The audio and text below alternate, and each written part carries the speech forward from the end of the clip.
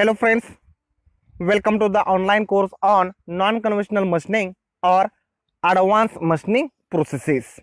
Today I am going to talk about chemical machining. Now before I really start with this chemical machining process, I would like to tell about important difference between this chemical machining process and electrochemical machining process. In electrochemical machining process, we are taking tool and workpiece. You can see in this figure also, this is your tool as I have shown here, and this is your workpiece. And what we are doing here in this process, we are connecting this positive terminal of DC power supply to the workpiece, and negative terminal of this power supply we are connecting to the tool. Correct.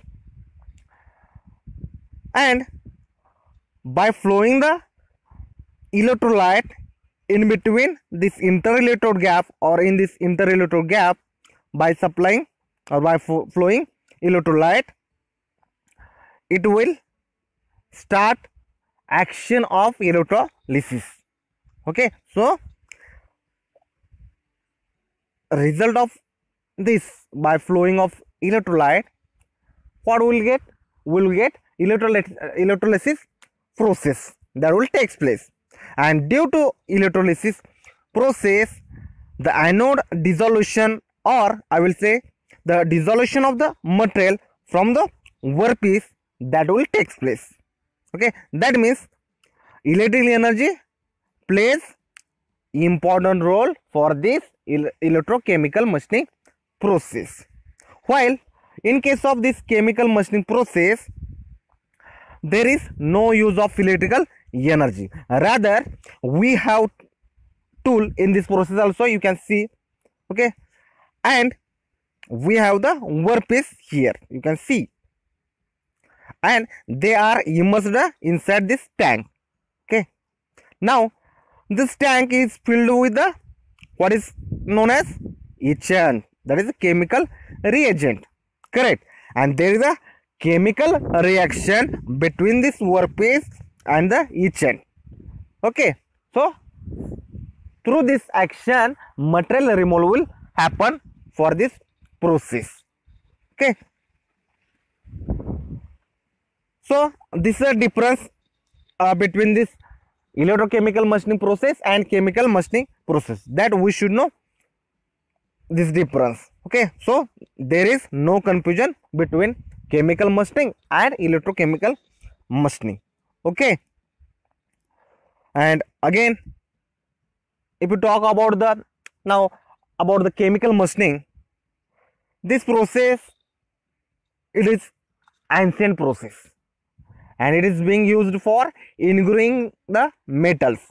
Okay, so I will say this chemical machining is a process which is used to remove the material by what action or which action? By dissolution in a controlled manner. Okay, from workpiece we have to remove the material by dissolution action in a controlled manner, and with the help of what? By application of maskant and etchant. Okay, so this is a very old process as long as chemical machining is concerned. And here I repeat, chemical machining process removes the material in a controlled manner by the application of maskant and etchant. Okay, in next slide I am going to talk about, or I will explain about what is maskant and what is the etchant. Okay, now what is the function of maskant? So the function of this maskant is that it does not allow etchant to penetrate and react with the workpiece to dissolve it. Okay, while what is the function of etchant? It dissolves workpiece and remove the material by chemically action. Okay, with that chemical action will happen on the workpiece. Okay, that means the dissolution action will take place. Okay, and for that we require etchant. Correct. This is a function of mascant and etchant. Again, this etchant, it will react with the workpiece.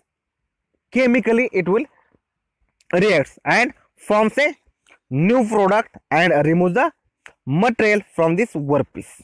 Okay, so this is a basic. Okay, now I will tell here some silent features of the chemical machining. Okay, so here I have shown some silent features of chemical machining. Okay, now first is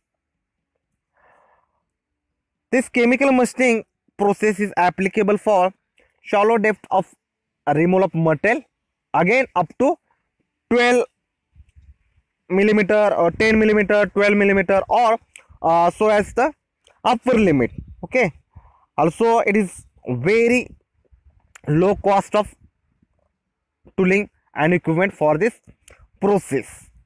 Okay, again there is low production runs, that means production rate is not very high, and because lot of efforts made by operators are involved in this process. Okay, again material removal rate for this process is quite low. Okay, as you can see, material removal rate for this chemical machining process is up to 0.1 mm or millimeter per minute. Okay, so just an example I have shown, that is a 0.1 mm per minute. Okay, again this process is burr free and trace free. Okay, as you can clearly see in this diagram also here.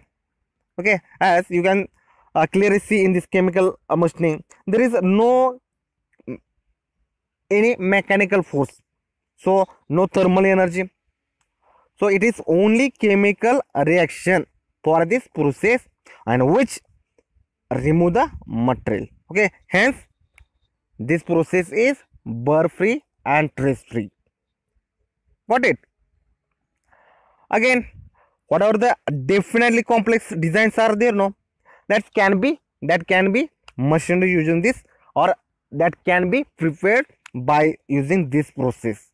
Okay, so complex shapes component can be made by this particular process. Okay, again thin plates as thin as 0.005 millimeter, or you can say 5 micron, can be machined using this process.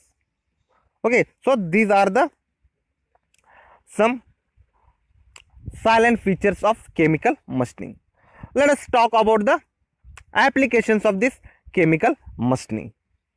Okay, now there are various applications of this chemical machining process. Some of them I have stated over here. Okay, the first is this process is very successful and extensively used in aviation industries. Okay, it is a very good process for making printed circuit boards, that is PCBs.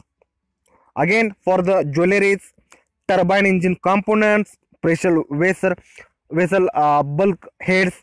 For that purpose, we can use this chemical machining process, and this chemical machining is used for the production of blind pockets also. Okay, or you can say it is chemical milling process. Okay, so I can say chemical milling is used for production of blind pockets. Correct. Again, this chemical blanking is also done, and it is used for production of thorough cavities or thorough holes, slot, etc. Okay, again this chemical machining process we can use for the various materials which are commonly machined or shaped by this particular process, and that materials are or includes aluminum, chromium, copper, nickel, steel, lead, zinc. So for that purpose also we can use this chemical machining process. Okay, now for machining these different materials, as you can see here, like steel, lead, zinc, you have to have different kinds of agent which can chemically successfully react with the workpiece material. That point is very important. Okay, same way you have to select appropriate maskant also for that particular material, okay, which does not chemically react with the agent and workpiece both.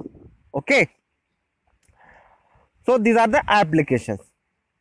Let us discuss now steps for the chemical machining or steps to be followed during this chemical machining process.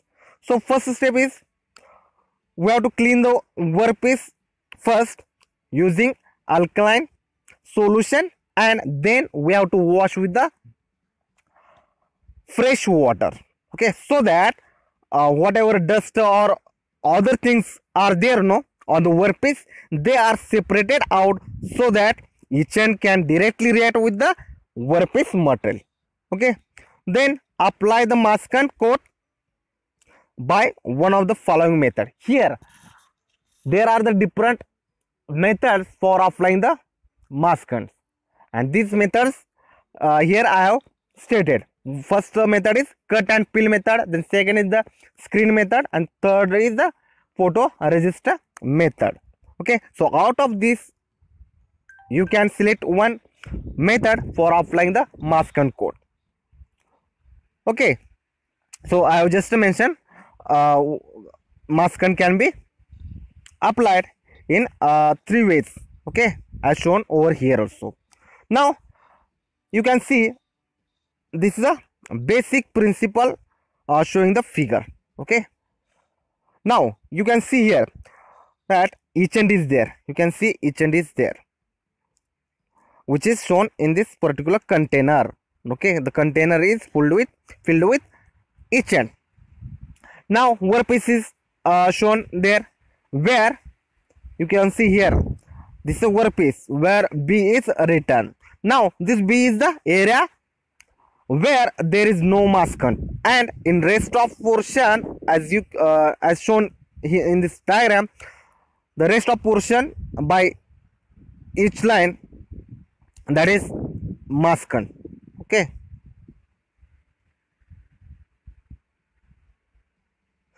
now agent resistance lining is there. Okay, agent resistance line is here I have shown.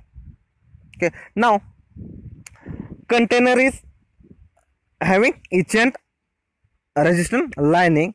Otherwise, what will happen? Agent may react with your container also and dissolve the container itself. So you have the agent resistance linings. Okay, now agent container is also having the, as I mentioned here, heater coils. Okay, heater coils are there, or heating coils. Now what happen by increasing the temperature of the agent? You can increase the dissolution rate or machining rate. Okay, that is why you can control the temperature of bath in which your agent is there. Now what happens when this material, say from area B as shown in this particular figure, is dissolved? Then it remains in the area surrounding to this B itself. Okay, and as a result of that, the chemical reaction between this agent and the workpiece reduces or lowers down or becomes slow. Hence the dissolved material or reaction products formed due to the chemical dissolution of the workpiece should be removed quickly from the area where machining is taking place, and for that purpose you should have here, that is agitator. Correct, got it? and once dissolution start, the agitation of the agent should keep going on so that the concentration of reaction product is not high in the area surrounding the area which is to be machined. Here you can say letter B in this particular case. Correct. So apply the maskant by one of the method I have mentioned in this slide also, that was either photoresist method or screen printing method or peel and cut off methods. Then next step is dip the workpiece in etchant bath and let it be there for the desired time. That is the workpiece, you dip it and then let remain there for the desired period. Then take the workpiece out from the etchant bath after the desired depth has been achieved of that letter B. You can see here. And in this particular case, if you take the example of this figure, in this particular case, B letter has to be each or that much depth of machined surface should be achieved. And for deciding this particular time of etching, how much time it will take, for that purpose you have to conduct the preliminary experiments, and with the help of that experiments you can decide how much time it takes for a removal of the material from the workpiece.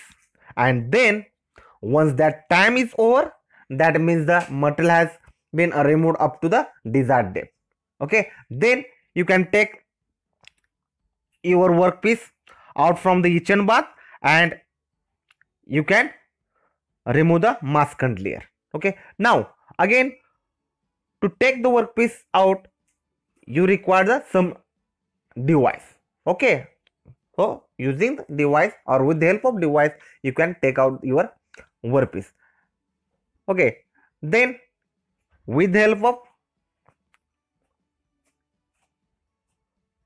device you can remove the maskant layer from your workpiece, whatever is there on the workpiece.